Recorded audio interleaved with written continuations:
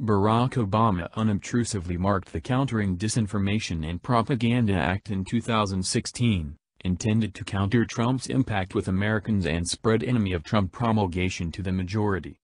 The act assigned an incredible $160 million citizen dollars to pay for deep state-supported publicity, spread by writers at different far-left outlets.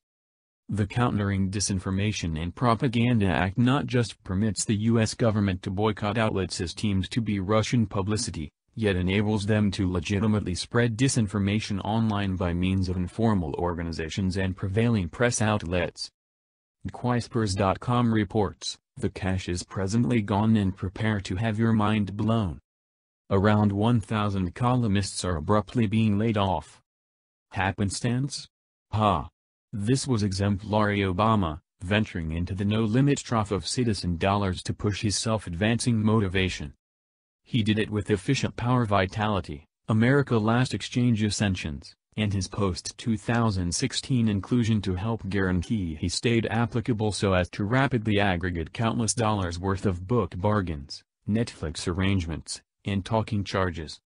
It's sufficient to make even the Clintons become flushed.